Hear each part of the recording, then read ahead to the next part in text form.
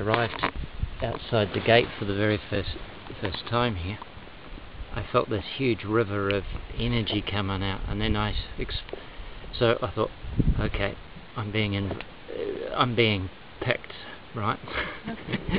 It wasn't me coming here, so I was on the back foot from the usual person's point, from a city point of view.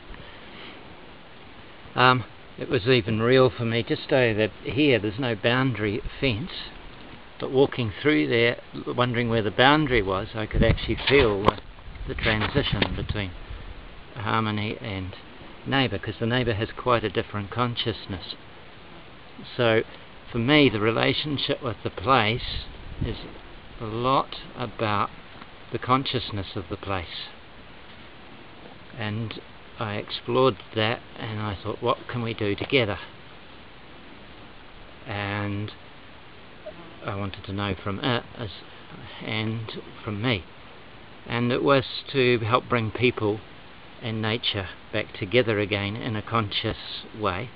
The main lesson in life being love, and rediscovering that with all creatures and all beings. So deep ecology came in there, and I could relate to that a little bit because they talked of that sort of thing, and they still do. And there's this newer division called spiritual ecology, which talks a lot like this too. So we took the traditional year or so. I made tracks initially because I thought it'll get me to know the place without changing the place, except me being here is changing it anyway. And I came in contact with the animals in making the tracks. I couldn't find the boundary again because there's no boundary fence way up in the far corner, and I was making a track though round about where I thought it was, and then this highway opened up. It was only about this high, but it was clear right through. And I realised it was probably wild pigs that had made this highway for me at one stage. It's about 20 paces and paralleling the boundary. And I came around and integrated that into my track, came around to the edge, and I couldn't find it. And then I looked down even lower, now about this high, just pig height. There was a clear way, so I rummaged around, like Peter just said, get down on the ground. And right there, I found the end of the fence through very thick bush. It was like the pig had marked it out. And I've had interesting relationships with the pigs, which aren't always what I want, or with the other animals, they're not always what I want. So relationship led to differences of opinion as to what roles we play as living things in this system. And the plants, I found, were very forgiving. They hold life a lot lighter than an animal. You can take their life a lot easier, but it takes a lot of respect, and respect was something that was moulding the way I was behaving out here. And then they said, get your access right, because that'll make everything else easier. So I started to make paths and later drives and things up from the road, and look at how is that going to become like a living system that spreads out into the bush. And where's the vehicle going to go easily, but where are the people going to want to go? How are they going to relate?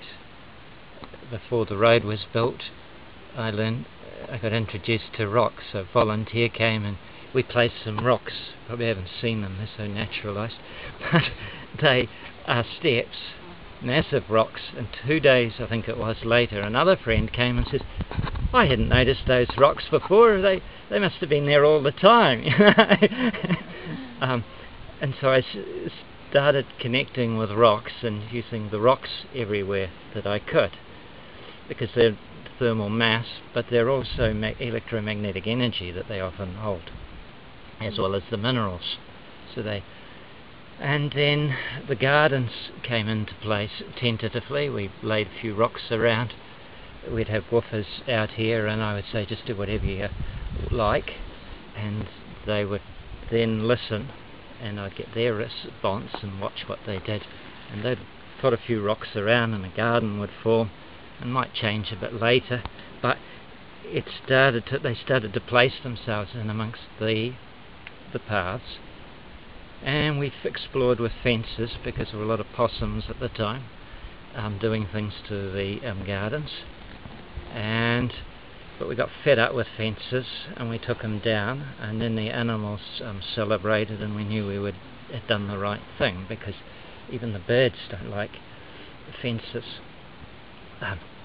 An example of that years later was the kerrieroo I saw one day standing over in the middle of the clearing. It came flying in over the canopy, and it did a half circle gaining altitude, and it spiraled, and then at full speed it flew down the track over there that most of you flew down. So it's highway as well, and of course I didn't have to worry about any fences anywhere to get in its way.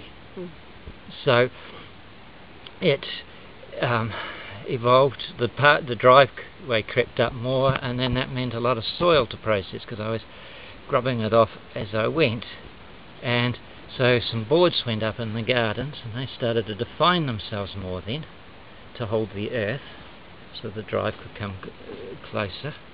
And as all those came together, then you could see where the buildings were going, where they naturally fitted, because you have to have a path to a building before you have the building. And for me, you have to have a way of getting there, and it has to fit in the environment. And I had fun with the sheds. We didn't want to kill anything, not even a tree. That's my first building that's actually killed a tree. But anyway,